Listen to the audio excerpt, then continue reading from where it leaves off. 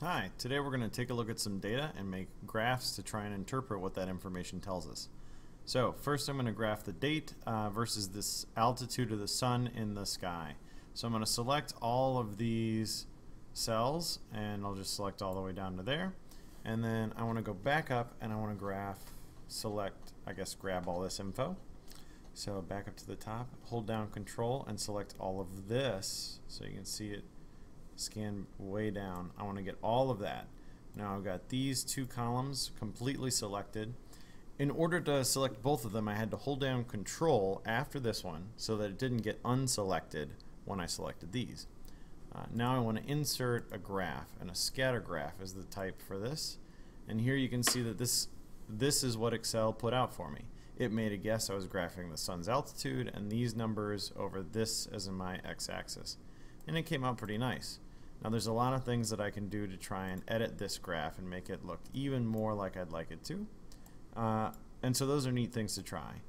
My y-axis, maybe I want to shorten this to 75 and 25 and those be the dimensions that it looks at. So I've selected the axis. Now I can hit Format Axis and I can control lots of things, all sorts of axis options, but I can fix these to whatever I want, like 25 and 75. And you can already see in the background, and when I hit enter, that this stuff changed. So here this is just better distributed. It's using the space a little bit more efficiently. And then my dates across the bottom are okay, but maybe I'd like to add minor grid lines. Now the minor grid lines come in between each of the majors, and the majors are the ones that are labeled here, like July 10th, or June 10th, sorry, July 30th, and then we have, it goes along the bottom here.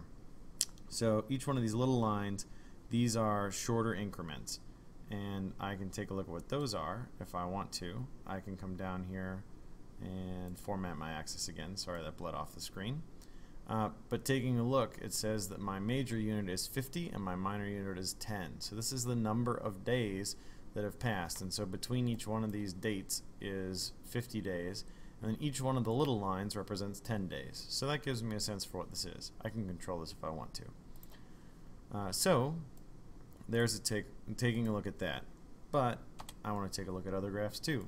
So let's graph the date and also graph the, scrolling up to the top, the length of day. So hold down Control, scroll, or grab all the day lengths. Now I can insert a graph just for this. So a scatter plot again, but you can see this graph comes out a little weird. Excel is just guessing at what I'd like graphs to look like, and it doesn't always get it right. So sometimes we need to correct it.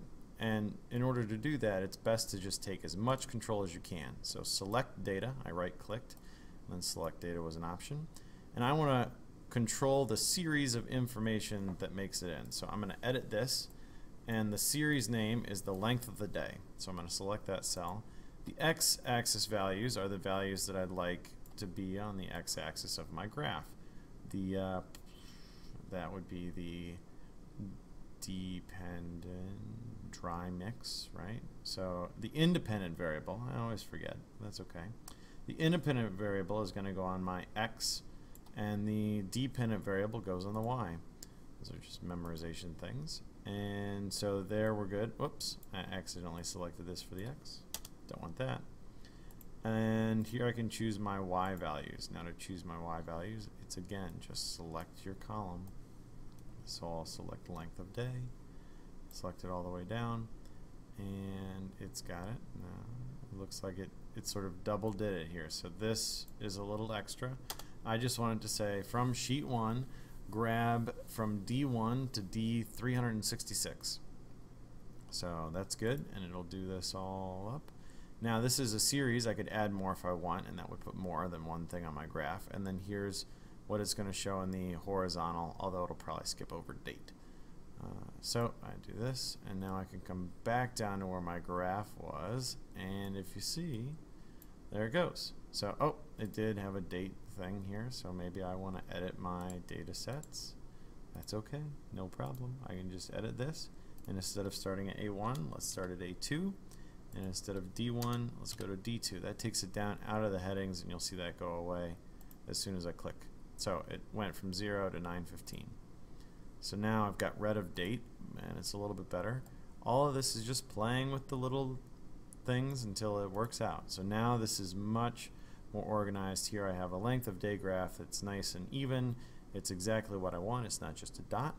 And I could change some settings. There's a lot of layout you can play with and format if you want to make it look nice and design, you know, all these different settings to play with. But mostly I have information that I can interpret. So with that, hope you have fun.